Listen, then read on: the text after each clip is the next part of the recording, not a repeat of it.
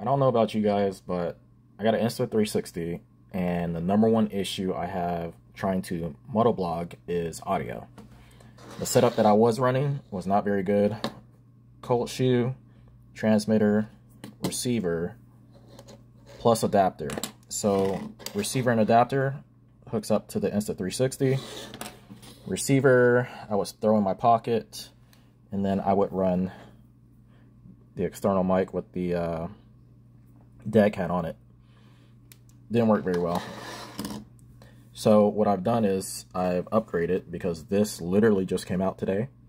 The mic 2 from DJI, they had the mic 1, which worked pretty well, but the mic 2 also has Bluetooth connection, where the mic 1 does not.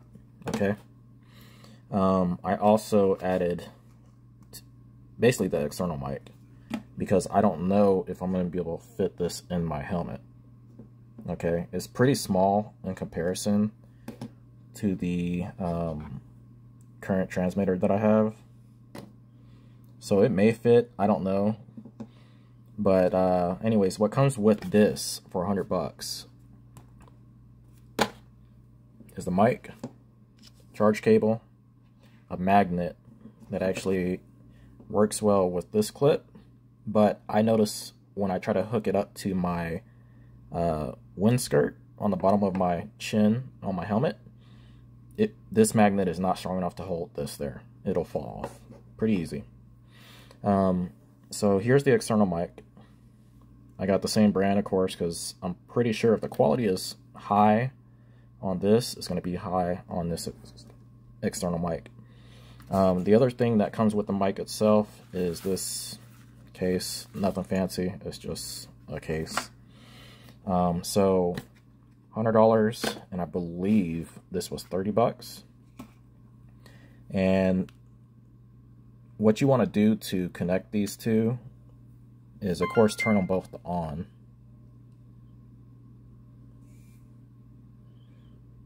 For the mic itself, it's going to blink slowly in blue. You want to hold the pair button. It's going to blink rapidly. Then go to your Insta360 and go to your AirPod.